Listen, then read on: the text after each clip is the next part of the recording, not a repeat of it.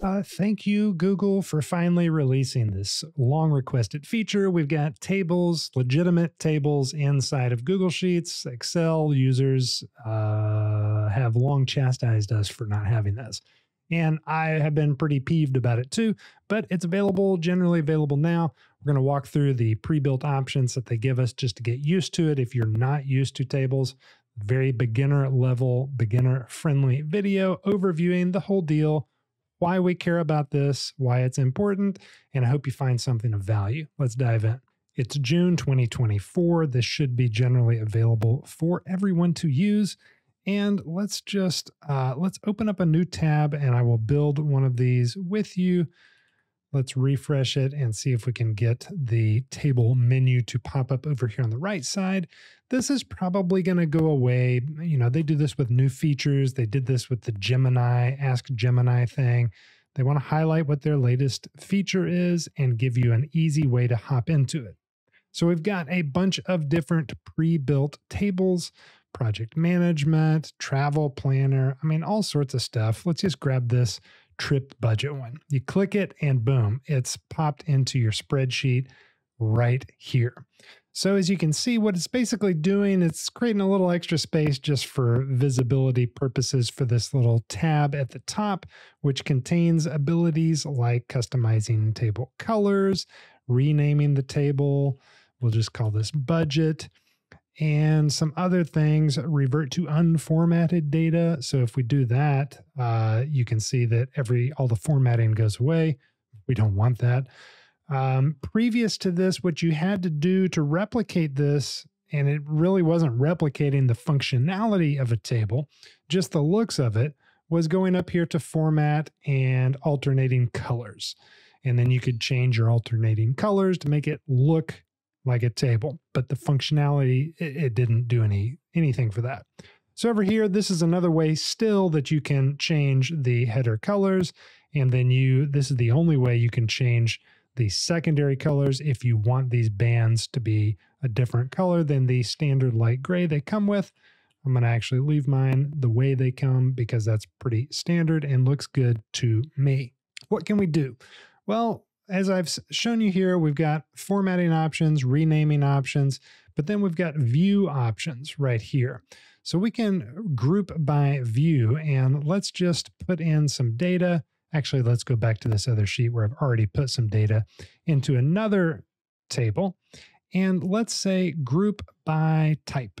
So this just breaks up literally the different types from this column C, type column, and it groups them into categories so we can view them in a more comprehensive way.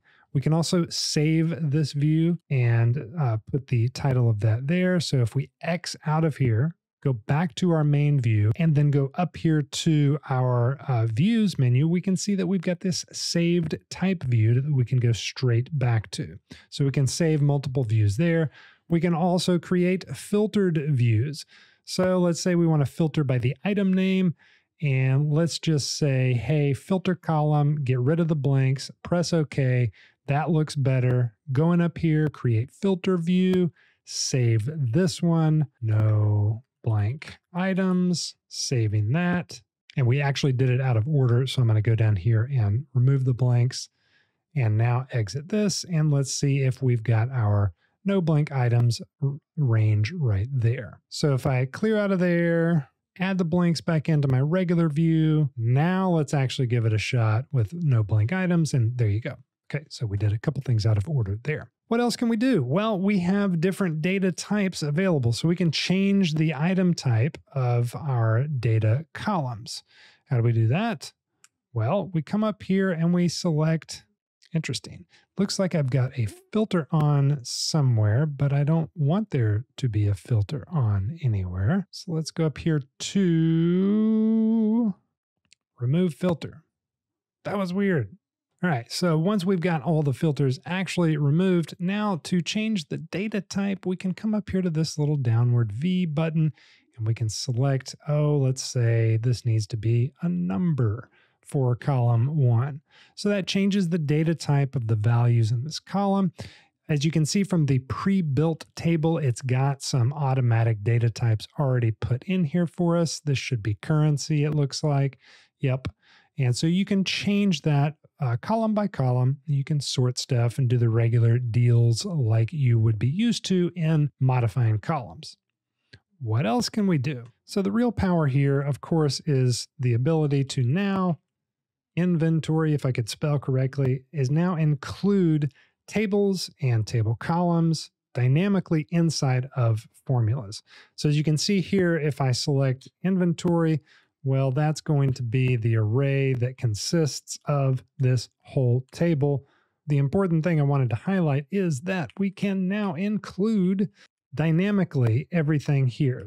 So let's just select this right here, and we're going to use the whole range, or the whole array rather. So I'm going to wrap this in brackets like so. And if I put notes down here, then we've got notes down here. Furthermore, if I add some more rows and put another item 1, 2, 3 down here, and yet more notes, you'll see that dynamically this formula knows to include everything that is within this array, this notes column. So this is the powerful part that we've previously had to do a lot of working around in our formulas to emulate, and it hasn't been perfect because it hasn't been dynamic. So pretty pleased to see this. Now, the other thing to make note of is, what if we've got our own data and we want this to be turned into a table? Well, here's some fake data that I've got right here. Very simply, right-click, convert to table, and you're done. Now, that is also available up here in the format menu, and you can select convert to table from there as well. But that's literally as simple as it is, and it's even automatically locked this first row for me, which I could remove if I felt like it, I think. Let's see if it'll let me remove it. Does it? Yeah. So you can remove that. I kind of like that it locks that automatically though. I will be making more videos in the future about this. Check this one out in the time being, and hope you have a great one.